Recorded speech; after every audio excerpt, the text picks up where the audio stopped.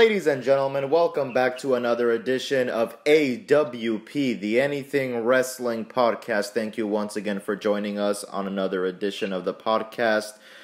We are coming to you from with another quarantine edition of the AWP. Again, it is the times of the coronavirus, and everybody's encouraged to stay home and stay safe. We hope everybody is doing just that. It is myself, Dan, the man, and the commish. How you guys doing? Not too bad, not too bad. Just enjoying the quarantine life somehow. Some way. Kind of I don't know if dark day is the proper way to put it. Kind of a dark day for the WWE. Not in the sense of someone passing away or anything like that, but a lot of superstars, a lot of agents released today from the WWE. Well, I would usually reference this day kind of like what I used to reference with Dan, like after following like a horrible like NFL season with the firing of like general managers and coaches and things like that. So I wouldn't say it's like a dark day or a black day. It's kind of like a red Wednesday. And I mean, to be fair, I do think that it sucks, given the fact that we're not even sure if this is going to be the only one. Yeah. And plus, on top of it, before I throw in a plug, it's not that they're trimming the fat. I mean, because there kind of is a bloated load of fat, but at the same time, I agree with Dan that this could just be like one round with more upcoming. Yeah. The thing is that even with the list that I have here, it kind of came out in segments where they released a batch, and then we got like 3 names afterwards, and then we got another 2 names afterwards. So, pretty fair to say, probably at this point, we're probably going to get a few more releases. Some shocking ones, some not so shocking ones, but before we get into it, go ahead if you guys want to plug anything. So, again, it'll be up and running in the next couple of days, the anything_wrestling_podcast1 Instagram. Again, we are working on the name to make it shorter, but you'll notice a lot more posts in regards to not only AWP episodes, but also BA Select Start episodes. That's my plug, Dan. No, I'm ready to dive right in. Fair enough. And once again, we're talking about superstars who were released, but let's just say if you missed them and you want to catch some of their matches that they had, you can do that only on the WWE Network for a non-negotiable but very reasonable price of just only $9.99. $9.99? It's not $10. It's not $1,000. Not 1,001. Damn it. $1 million. But $9.99. So let's get on with it. I'm going to first go through the names very quickly just so that everybody kind of gets an idea, and then we can sort of break it down. So wrestlers, agents, referees, announcers who were released today are No Way Jose, Mike Kanellis, Maria Kanellis, Primo, Epico, Eric Rowan, Sarah Logan, Carl Anderson, Luke Gallows, EC3, Drake Maverick, Kurt Hawkins, Heath Slater, Eric Young, Leo Rush. Producers, we got Kurt Angle, Billy Kidman, Mike Rotunda, Pat Buck, Fit Finley, Sean Daivari, Scott Armstrong, Sarah Stock, Shane Helms, Lance Storm. Announcers, we got Aiden English, and lastly, a shocker, in my opinion, referees, we got longtime serving referee Mike Chioda. Now, just before we kind of get into, every single one of these wrestlers, agents separately, I've kind of said it for a while that if you're not going to do anything with a particular superstar, they're better off being let go. But I kind of thought back and I said, a lot of these guys you could have released a long time ago. Now that there's a pandemic taking over the world, it seems like a bad time to be releasing superstars. So what do you guys think? I mean, pandemic or not, let's just say if the pandemic didn't happen, let's just say coronavirus, COVID-19 never occurred, anybody ever being fired is always a bad thing because it's people who depend on this job, whether they come to catering, they come to training, or they're involved somehow backstage, or whatever it is their role is. If they're not on TV, if they still serve a role in the back, it's always bad to hear about, someone lost their job. Yeah. You know what I mean? Some names on that list do stand out. Others, it's it's kind of been foreshadowed. And others, it's okay, it finally happened. Yeah. But it's still bad all around. Dan, what do you think? Well, the first thing that I want to jump out there and say is that I think it's funny that certain people, now granted, we just saw the release of The Revival the other day. Yes. But I think it's interesting that there's a handful of people in this grouping who had been very vocal about maybe WWE should let us go, and so they wouldn't release them when they asked to be released. Yeah. However, as soon as this thing kicked off, it was like, oh, okay, well, they're the first ones we need to get rid of. When it comes to Vince McMahon as of recent, I always try to think of worst case scenario, as messed up as that sounds. But today in my mind, the first thing that kind of went through was he's probably thinking, every place is closed down for now. Doesn't seem like anybody's going to become a star while this whole pandemic is going on. Let's just release them, less chance of AEW trying to make a big star in front of empty arenas. That's just kind of what I, first jumped into. But, And this is a lot of contracts, so this is going to free up a decent chunk of cash for them to play with however they feel they need to. Yeah. Especially with all of those producers. Those are, I assume that those producers had pretty nice contracts because of the fact that they did their time and now they were helping run the show. Yeah, and some of them it hasn't really been a long time for some of the selected names that have been there, backstage as a producer. So to hear them already gone is kind of shocking. But let's get into it. Let's start with the wrestlers. First, we got No Way Jose. I'll just say this: I felt like Jose's gimmick was too gimmicky, if that makes sense. I think everybody just saw a Adam Rose 2.0. I never felt like they were really going anywhere with No Way Jose. He was just kind of thrown out there, to pop the crowd and to, get fed to, a monster or someone who had debuted or, was on a verge of a push. But I can't say that I'm really shocked about this one. What do you guys think? Didn't he essentially follow the exact same career path as Adam Rose? Because didn't he catch on in NXT and people were like, oh, this is fun. And then they brought him up and it was like, oh, this is fun? I believe I don't think he was untalented. I just, like you said, it was a little campy. And I think we've we've moved past the day and age where the hyper flamboyant characters tend to catch on.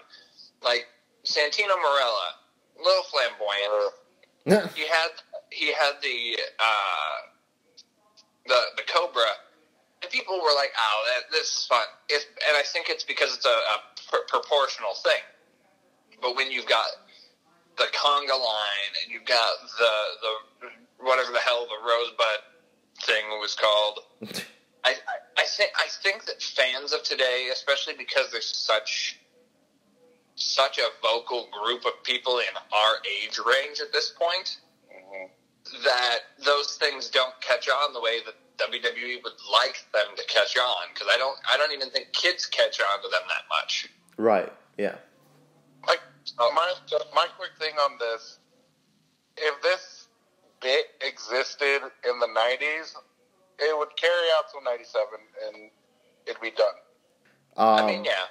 Or you could have even run it alongside The Godfather, but that would have been about it. That would be interesting. Next one, I'm going to group these two together for obvious reasons. Mike and Maria Kanellis. They came in the WWE. I think Mike, for about 2.5 seconds, got a small push. Then, for whatever reason, it was canceled. However, I will say this. I believe that WWE's wellness program helped him overcome his alcohol habit that he had. And, they took him to, rehab. And there was a full story on it on their YouTube. Other than that, then you had the whole weird borderline, dare I say, porno thing going on. It didn't really make sense to me, but what did you guys think? Well, these were the two that I was really, them and the Good Brothers, who we'll get to. But these were the people I was really referring to when I said it took a pandemic shutting down the company for them to just be let go. Yeah. I anticipated that there was going to be more from these two when they first got hired back, because from my understanding, Mike was a pretty big deal out on the independents. Yeah. But yeah, they just kind of shot them both in the foot, and like you said, that storyline with the whole "you're my bitch" and now I'm pregnant, and am I really pregnant? Blah, blah, blah. It killed them. Yeah. So then they're off TV, and now this. So. Right. I mean, I like WWE. I wish them the best in their future endeavors, because I just don't think WWE was the right place for them. Yeah. Victims of circumstance. I'm just going to leave it at that. Fair enough. Granted, I think they came over for the WWE paycheck, so hopefully they got enough. Yeah, and I believe they just had a baby, so, they can certainly use that money at this point in time. These next two, once again, for obvious reasons, I'm going to group together. Primo and Epico. Again, sort of a start-stop type of thing, where they had one gimmick as Primo and Epico with Rosa Mendez back in the day. Then they got repackaged as Los Matadores. Then they came back again as, the Shining Stars, handing out pamphlets about great vacation spots. Again, I just felt like these guys would just show up here and there, get jobbed out. There was not really much, that was being done with them. So yeah, what do you guys think? I'm sorry, is that what their gimmick was, is the Shining Stars for those 2 minutes? Yeah. They were vacation, they were travel agents? Pretty much, yeah. That's stupid. These guys, again, they were talented. They, I think, have a family history in the business, but they'd fallen off the radar. Yeah. If they get the chance to come back, something that I think would be interesting is, and I know he's a little older at this point, but I think if you could bring these guys and Carlito together, yeah. That would be a great way to reintroduce them, and then you could have them be a serious group instead of sort of this comedic pairing. Yeah. I would say the same, because lately, as Sean has put out, there's always this grouping of particular superstars because of their ethnicity. It's like, oh, we'll just put you guys in matches or a grouping or whatever. But if you put these two together with Carlito, rebrand them as like a serious team with the talent they have, I would say give it 6 months. Yeah. Well, they're all actually related, I believe. Yeah. So it works. Yeah, and especially at an age where trio tag teams are not really a whole lot, so having them, I think, would be a plus. Take those three and put them against the New Day. That'd be a hell of a feud. Absolutely, I agree. Next one, we got Eric Rowan. I think once Wyatt Family 1.0 split, Luke and Eric just kind of were just all over the place. 1 second they're against each other, the next second they're brothers again. Then there was Bludgeon Brothers. Then there was Eric Rowan as Daniel Bryan's manager, and then Luke Harper comes back. And then you had the whole spider in a cage gimmick. I thought that Eric Rowan could have been a dominant giant, but it just seemed like once again everything that he was slapped with became too gimmicky at one point. What do you guys think? Well, okay, so this is the first name on my list of the standouts that shocked me because it's like there was talk like he was getting a push. They liked his work. He was really like catching the attention of like the execs in the back. So why not give him, some kind of push? But it's like Victim of Circus has bad stories or bad gimmicks, and it's like, well, if we're not going to do anything, and you're praising him, why don't we just...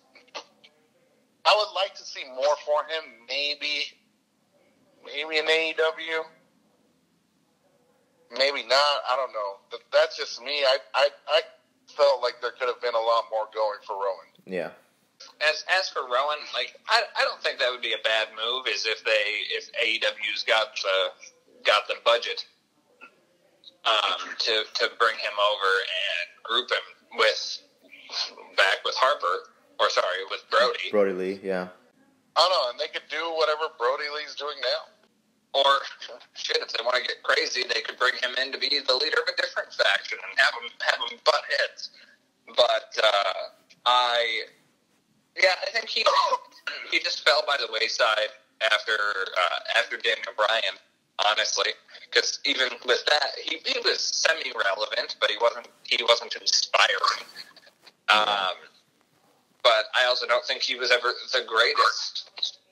So yeah, that's a fair point. Not to diminish his work, I always felt like Luke Harper stood out a little bit more than Eric Rowan. And maybe that's just because how he was, what he was given or what storyline, he was given, but we'll just have to see. Next, this was kind of a shocker to me, especially because we just saw her on Monday Night Raw. Sarah Logan won a third of the Riot Squad. Not that a Riot Squad ever really, got off the ground running, but I always thought that when these three split, they would all be in their own respective storylines, kind of doing big things. I always felt like she could have, if you didn't have any plans for her, slap her with, I'm going to call them War Raiders, not just because she's married to Eric, I believe. I always felt like, because she had kind of the Viking gimmick going, they obviously have the Viking gimmick going. If you don't have anything for the least you could do is just slap, her with them, and, maybe somewhere down the line you'll come up with something. But, we saw her lose to Shayna Baszler on Monday, and that was pretty much it. What do you guys think? Again, she was always sort of the third wheel in the Riot Squad, and I think as long as Riot Squad was together, all three women were safe. Now that we're at this point, when the names started to come out, I didn't get to focus and read all of them, but now getting to look at the list, there are names that I'm pleasantly surprised are not on the list. And then there's some that are surprising. This one is a little surprising given that they were still using her and she was just in the chamber, but maybe she was just in the chamber because the other two were in the chamber. Yeah. I wouldn't be surprised if she gets brought back once this is all said and done, and maybe they repackage her even. But for now, at least Eric's still on the payroll. Yeah. I mean, I kind of would have done the same thing in regards to rebrand her as the manager or the valet for the War Raiders, because they have that gimmick going. Or like I wanted to at one point, I would have slapped Liv and Sarah with the tag belts and given Ruby either the Raw or SmackDown belt. Yeah. Have them run shit in the women's division for a while. But it just seemed like that wasn't ever come to pass. So it's just she's the second person on my list that stands out. of like, wow, you got fired, and it sucks. But again, it's victim of circumstance. Hopefully, she gets brought back. And hopefully this is ultimately better for her career. But I know that in the moment it sucks. Yeah, Kamish, I'm not really shocked that she was on your list because I know you've been a big advocate for the Riot Squad for a long time. But yeah, it's because you could do so much with those three. Like, if you had kept them together, you had given them more time. Like, you could have slapped belts on them, or you could have had this dynamic of they run the women's division as a team, or even doing like the whole what's that rule of tag Freebird? teams where the Freebird rule. Introduce that into the women's division. That would have been interesting. well, not to piss anybody off, but I think what really diminished their believability was when they got fed to Ronda and would lose in a minute. So, I mean, just saying. But moving on, we got the Good Brothers, Carl Anderson and Luke Gallows. Kind of weird with this one because I think that they originally wanted to quit like a year ago, and then they got paired with AJ, and they had all this, TV time, tag team championships. They were like dead center of the Boneyard match with Taker and Styles. But I think inevitably, we knew for a fact that these two were eventually going to get let go, which is a shame because I think that if you gave proper booking to the Revival and to the Good Brothers, that would have been your two pillars for the tag team division. What do you guys think? Well, I mean, with these two, like, at first there was the rumor a year ago, it's like, oh, they want out, they want to leave, then they get an extension, then they're reunited with AJ, like a quote-unquote Bullet Club reunion, named the OC, due to trademark reasons. Yeah.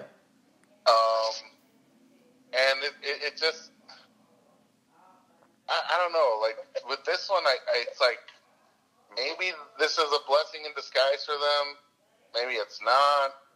I mean, I know AJ's not going to go anywhere with his extension because he said, one last extension and I'm done with my career. Yeah. So it's like, Anderson and Gallows, either if they go back to New Japan or if they do something else, like... Who knows at this point? But it's still kind of like one of those. It's like, is it good? Is it bad? Like, that's how I feel with these two. For me, I know these guys have been doing it for a long time also.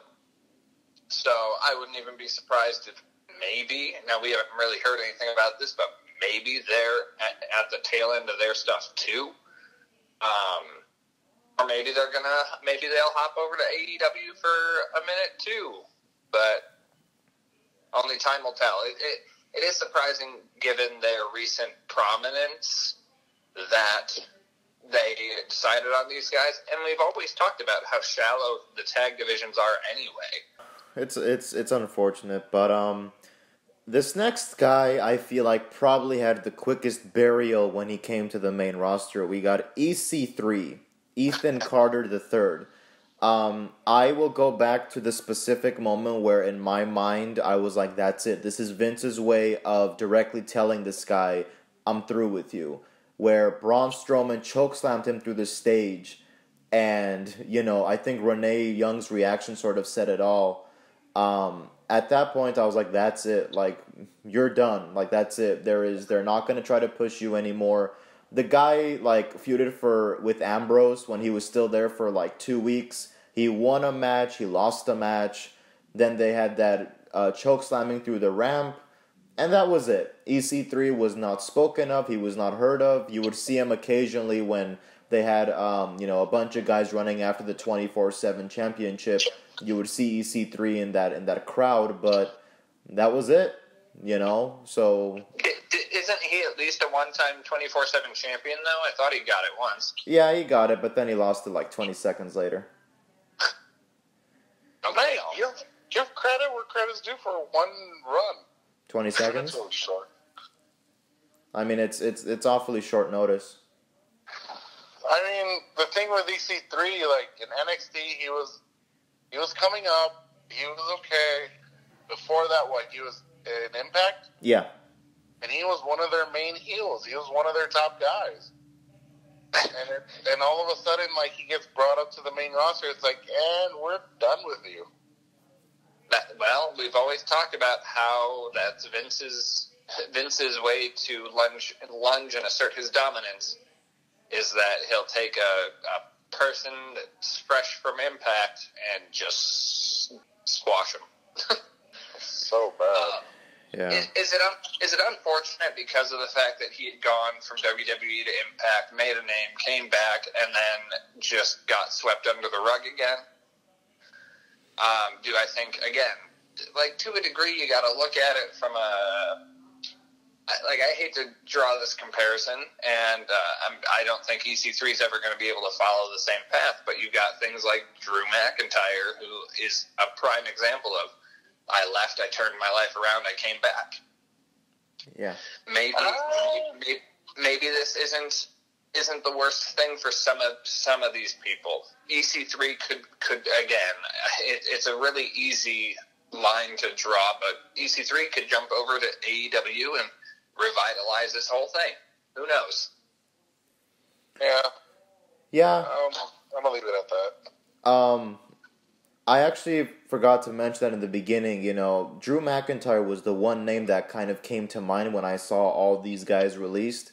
And I'm like, I don't know, you know, there is such a thing as blessing in disguise. And, you know, you ask Drew, who ironically currently is your WWE champion.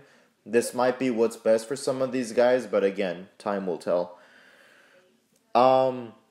Next one, and he was actually very emotional. He even put up a 2-minute video stating how he felt about his release. Drake Maverick. I think probably the most solid booked out of all these guys who've been released. You know, first he was GM of 205 Live.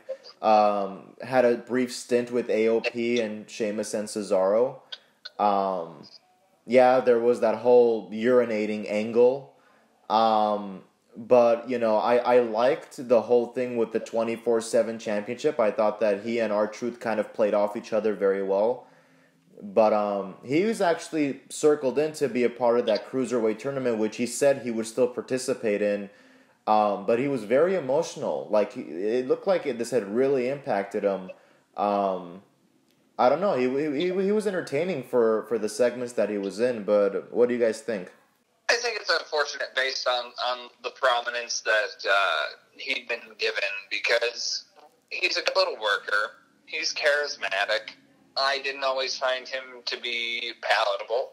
He's kind of annoying, but he's one of those guys who you give something and he says, all right, I'm going to commit to that, because that whole 24/7 angle with R-Truth was campy and ridiculous, but it worked.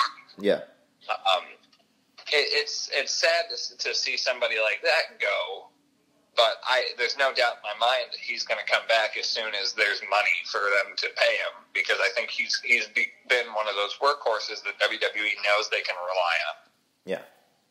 I would have left him as the GM of 205. I mean, even as a competitor in 205, because honestly, he fits the bill of a good cruiserweight. He fits that ranking of like, all right, you know, this is a guy who can actually work. I mean, he had that stint for a while with Mike Kanellis, you know, as GM of 205, and Mike was being disobedient, so they had to prove it in a match who ran shit. Yeah. And I liked it. I also found him annoying, just like Dan would, in certain situations, but other ones it's like, all right, you fit perfectly with this. But other things it's like, I do feel bad, because it seems like he made WWE his life. And like when you're one of those people who puts their all into something you're passionate about, it sucks that it gets taken away from you. Yeah. And that's the other side of it, is that I think he's flexible, because we've seen him do the silly campiness, and we've seen him do the more serious roles. He'll work wherever they need him, and I think that's why he will be back. Yeah, definitely. I actually realized that there was someone who was released today that's missing from the list that I have, but I'll group them together with the next person who is on the list. Zack Ryder and Kurt Hawkins. These two, let me just say this. Kurt Hawkins, I felt like they never really had anything. I thought that you could have really built a very emotional storyline where he was losing like 200, like he was 0 and 200 at one point. You could have built that as like, Kurt Hawkins, comeback story, but it never went anywhere. Zack Ryder, I give props to this guy because he got over on like by himself at a time where the internet wasn't really used to a superstar's advantage. He got pushed, and then Embrace the Hate came along. A few years later, once again, he wins at Money in the Bank at WrestleMania. I'm sorry, it wasn't Money in the Bank. It was a ladder match for the IC title. He wins it. Not 24 hours goes by and he loses it. So I don't know if it kind of became like a running joke of like how quickly can we kill his push. But again, I thought that if you group these two together, build on them, you could have once again had a pillar for your tag team division. What do you guys think? Well, he definitely paved the way for the likes of Xavier Woods. Yeah. I also have to be like in awe of what Ryder has provided for some of these superstars to really think outside of just WWE. Because, nowadays, as we've currently seen, one job is never secure. But when you start branding yourself out there everywhere else, it's like, all right, well, I fell from one endeavor, but I still have this. I'm still earning from this venture.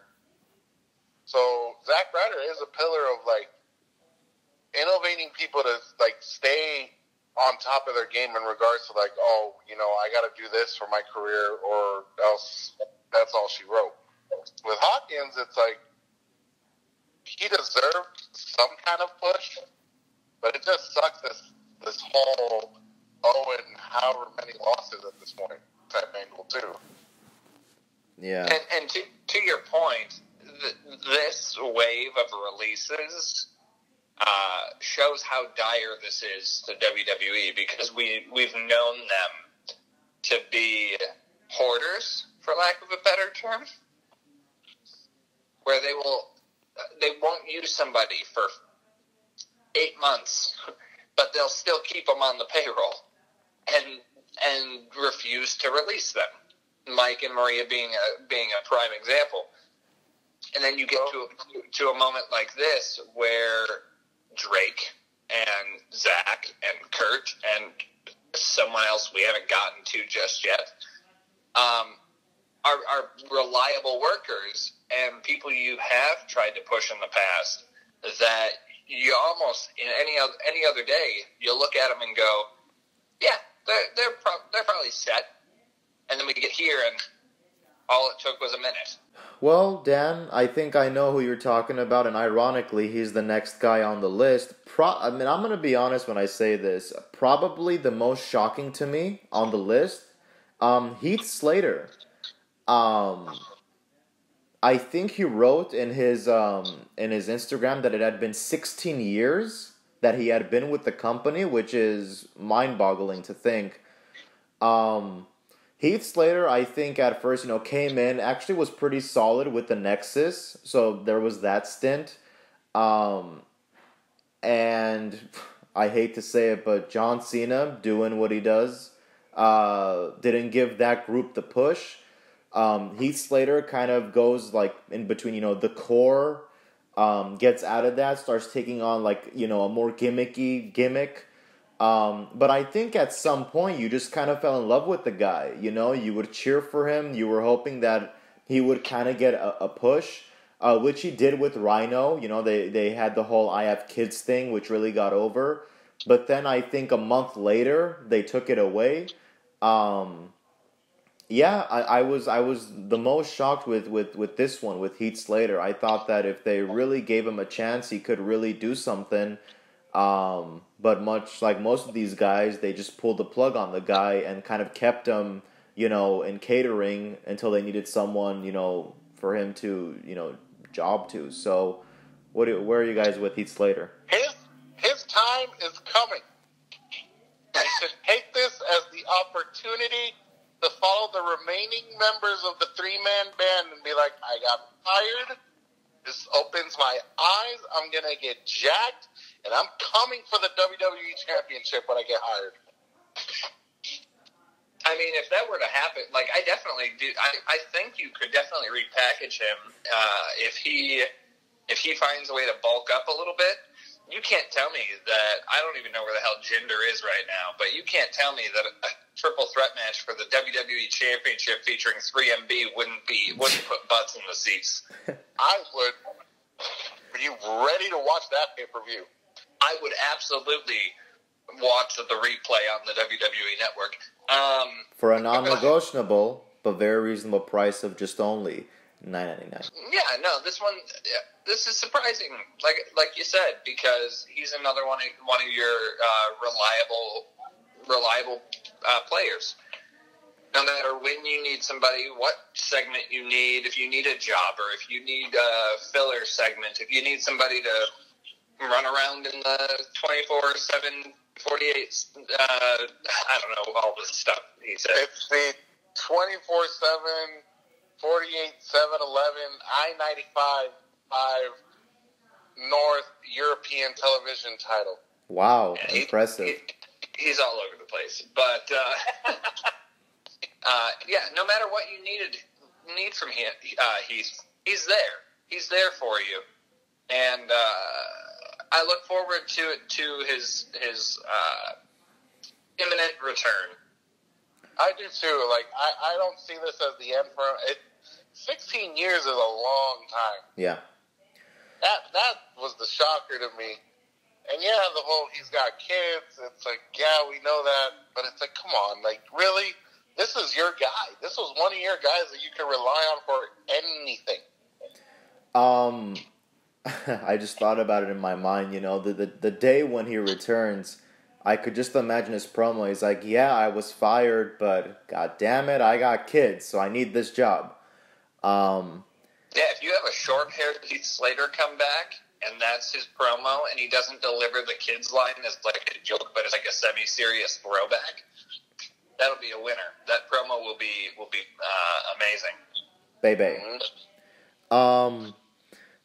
Going down here, I think, Kamish, you've been referring to it all along. Victim of circumstance.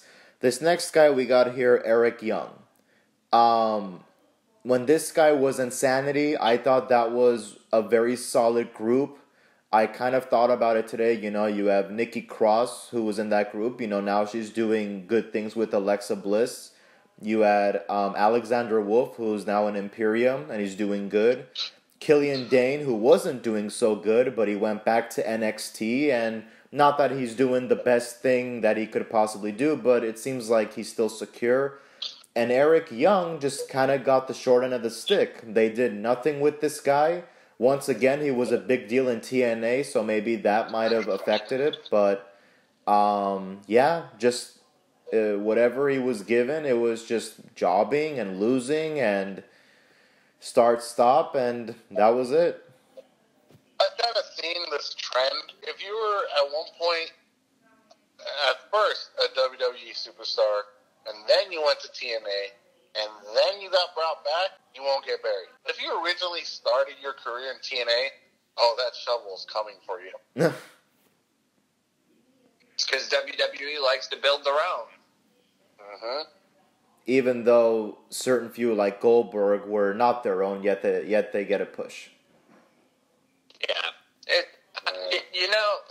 Maybe that's a conversation for another day, because honestly, I'm a little confused as to why we put our eggs in the Goldberg basket so frequently. Dan? Yeah, I'm in the same boat. Why? Why is Goldberg such a big deal?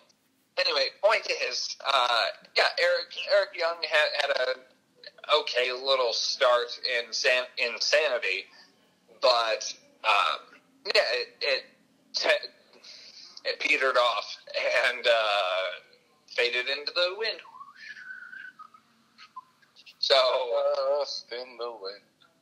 Fade to black. So, I mean, if he ever gets a chance to come back, who knows? He probably won't be outside the mid card anyway. He probably won't even be outside of the lower card. Agreed.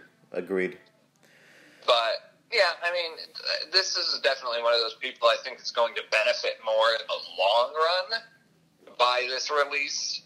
But yeah, going back once again, still sucks. Yeah.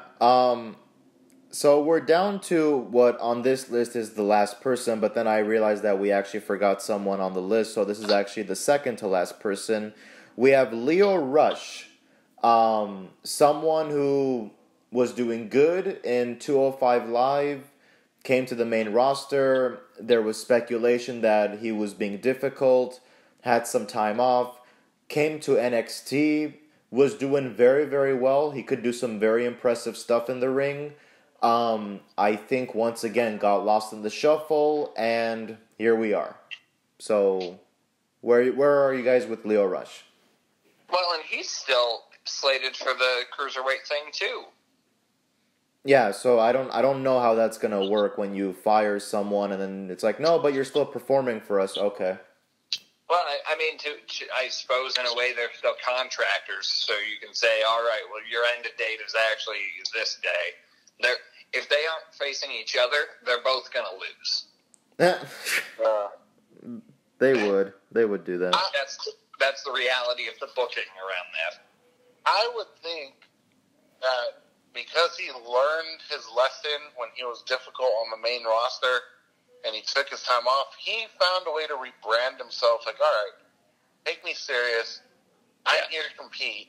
And when he came back to like NXT and 205 Live, he was getting a good push. He was going on a good run for a while. Yeah. And to put him in the cruiserweight tournament, I would be like, all right, he's probably like one of my top two choices to win it all. And hell, like, I don't know if you guys caught this through social media, but you know the story with like Bobby and Lana, how he might need a quote unquote divorce. Yeah. Leo Rush put it into the Twitterverse saying like, hey, you know, I think it's time for you and I to fix what needs to be fixed, and maybe you need the right push for a manager again. But I think if you were to rebrand Leo Rush as Bobby Lashley's manager, we wouldn't get the whole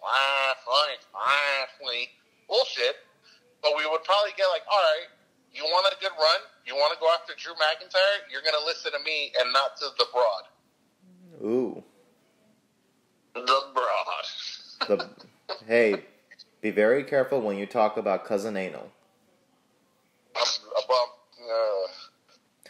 Well, speaking of Cousin Anal, the name that actually wasn't on this list, but thankfully I remembered. I was confused why he hadn't come up, because that's really who I was alluding to. Rusev. Again, I hate to go back to John Cena, but Rusev was doing pretty good, and then he faced John Cena, and then what we got kind of happened. Rusev, Are you talking about when he debuted and fought John Cena, or did I forget about a feud? I'm talking about when he faced John Cena at WrestleMania and lost, and that pretty much triggered a downward spiral for his career. Which thankfully got addressed in the Fiend match at WrestleMania, but that's a story for a different time. I think Rusev was always trying to re-innovate himself. Different hairstyle, different, mustaches and goatees. The whole Rusev Day thing. At one point, it was so over, and they actually, the stars kind of aligned at WrestleMania 34 in a Fatal 4-Way where he had an opportunity to win the U.S. Championship, but they gave it to Jinder only to take it off like less than a month later. And Rusev, I think, only got one title opportunity, but very ironically, his first post since being released was, God is good, life is good. It seemed like he's keeping a very positive mindset, after his release. I think it's a crime because again, he could have been a very good asset to the company, very promising, and he's built up. He's a big dude. Um, yeah, I think it's a crime that he never got that well deserved push. Yeah, he was getting his shit together. He had just gotten his citizenship. I don't know. I'm gonna go down the dark conspiracy road for just a second, because I think I had read a while back online that there were like rumors that maybe WWE was gonna do what WWE is not known for doing, and that was trying to break up that marriage. What? Yeah, they've ruined relationships before by putting couples on opposite brands and that sort of thing. So, wow. I mean, it's possible that the decision to drop Rusev could have something to do with, well, maybe this is a prime opportunity for us to try and put that last nail in the coffin of that marriage. I don't know where those two are in real life right now. I don't know they're standing with each other. But I hope that's not the case. Yeah, in all seriousness, like with no gimmicks or anything, I know we sometimes talk about not liking angles or anything, but I hope not. I really hope that's not the agenda, but if it is, God have mercy on their souls. Seriously. I mean, I think their relationship and marriage is still intact. I mean, it seems like in going into that dark path that they tried, but I think they've stood above it. But yeah, my whole thing here is I'm surprised that he made the list for this because of the fact that he had just recently had the promo with those two, and I don't know, maybe here's another musing. Maybe they're going to split up Lana and Bobby, and we're going to see Lana get cut too. Yeah, that's kind of the thing I was thinking of at the same time. Well, because, I mean, they've certainly been planting seeds, and, I mean, I don't know if you guys noticed, but Rusev got bumped from the Rumble, was not even in WrestleMania in any capacity. So I don't know if he was going down that Heath Slater route where it's like, yeah, we're not going to see you for about 8 or 9 months, but when we need to kind of freshen things up, you can cut your hair, you can shave, and we'll bring back a rejuvenated Rusev to pop the crowd. Maybe. Well, now that we've gone through all the superstars, am I missing anybody? Ember Moon? Ember Moon. Damn. I thought about it. I think the one person that got the shortest end of the stick was Ember Moon, because I think I would tell you guys all the time, the best that she got was being a participant in Money in the Bank matches. She got one title match against Bayley, which she lost. Then the storyline was dropped. And then I think she got injured. And she just never got that push. Like, not even like a semi-push, She was just kind of there. Would lose. And I mean, she did great things in NXT. And again, it's really a crime that she never got a push. And I know she is part of a lot of the up, down stuff, so yeah. I don't know how that's going to impact any of Xavier's shows. And backstage. Yeah. Like, come on. You had her on backstage pretty consistently lately, and you couldn't keep her on the damn payroll for that? Isn't that a different payroll, though? Isn't that from Fox? It might be, so maybe we'll still see her. Maybe that's why WWE didn't feel bad. They were like, well, shit, you're getting paid by Fox. Like, just get off our payroll for a minute. We'll bring you back if you don't need 2 paychecks. You only need when you're healed. She's still recuperating the ankle, isn't she? Yeah, she was injured, yeah. Yeah. So, maybe it was a handshake agreement with her that, all right, we're going to cut you from our stuff, but once you're healed, we'll see. I mean, she still seems pretty heartbroken. So I mean, I don't know. It's a serious time with the whole pandemic, and then you have people getting cut. It's a really serious thing. Now we come down. Anybody else wrestler wise that I might have missed? Not that I'm aware of. No. Okay. I'm gonna group these guys together, and then if there's someone in particular that you guys want to address, we can do that. We have the producers of the show. We got Kurt Angle, Billy Kidman, Mike Rotunda, Pat Buck, Fit Finlay, Sean Devari, Scott Armstrong, Sarah Stock, Shane Helms, and Lance Storm. The two people to me that probably stand out more than anyone is Kurt Angle and Fit Finlay, with Scott Armstrong being a very close number 3. Kurt Angle, literally just a year ago that he retired in the ring. Fit Finlay has been there since forever. You have people like Trish Stratus, talk about how Fit Finlay was very instrumental in her career. So that just tells you how long this guy has been doing his thing. Shocking. I don't know what's going on. I don't know what the deal is. You have people like Lance Storm, who I don't even think it's been a year since the guy started being a producer. Now all of a sudden all these guys are let go. What are your guys' thoughts?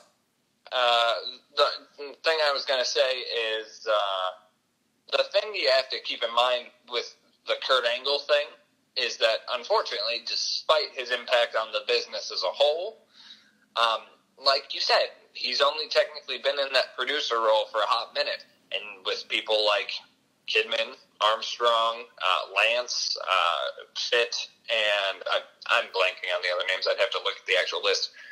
And maybe not even so much a Lance, except for the fact that he's been around a long time, too. I feel like you couldn't have really gotten away with saying, okay, well, we're going to keep Kurt and then release all the other guys. Yeah. So I'm not in the whole. I'm in the big picture of the producer releases. I'm not surprised Kurt was let go. In general, it's surprising that individual is on there. Fifth, I think, is the biggest surprise to me as a collective, because he's been so instrumental in so many people's careers. Yes. Well, I was going to say the same thing, where it's like, okay, with Kurt, it's like, well, victim of circumstance. Now, Finlay, the guy's been in the wrestling business for years, and he's actually had a major influence on the women's division. Yes. For what it is. And that's what kills me, where it's like, do you believe in that division so much? It's kind of like, lately, fans are more interested in that than they are the men's division. A name that stands out to me as well is Mike Rotunda. Yeah. Because his kids are still active wrestlers. I mean, I haven't seen Bo for a while. But obviously with Bray Wyatt being the hottest thing right now. Yeah. I mean, I don't want to put it out there, but if we see a wave 2, I'm not going to be surprised if Bo's on that list. Yeah. I again, not to take credit away from any of the other guys. Again, Billy Kidman, Scott Armstrong, who was a formal referee, then kind of transitioned into a backstage role. These guys have been there for years. Isn't Scott really close with Triple H? Yeah. So, I mean, if somebody that close to Triple H is getting the boot, nobody's safe. I mean, because I know previously you had guys like Arn Anderson, Road Dogg, all these other guys who just kind of were given the boot, and I don't know, like those veterans that you need to have, especially in times like this, if you're narrowing them down and replacing them with new ones, or not even having, limiting the amount of producers that you have as a whole, kind of risky, at this point in time. Brian's still in there, isn't he? I didn't think he got fired. Road Dogg? Last I recall, I know he was let go, and did he come back? I'm not sure right now. Let's see. No, he's still a producer. Oh, still a producer? Okay, so scratch that one. But again, I go back to people like Arn Anderson who were let go earlier. Again, you're limiting that veteran status that you need to have, you know. Yeah, that's right. That's right. Road Dogg and Scott are brothers. Yeah. Yeah, it's tough. It really is tough. But we come down. I'm gonna group these two together. So announcers, we have Aiden English, and then referees. Once again, a big shocker to me, Mike Chioda. The veteran. What was that? The veteran. Yeah. Very quickly, Aiden English. Garbage push when he split from Simon Gotch. For a second, he was with Rusev, and he kind of got that whole thing over, and then just kind of went to the commentary table, and that was it.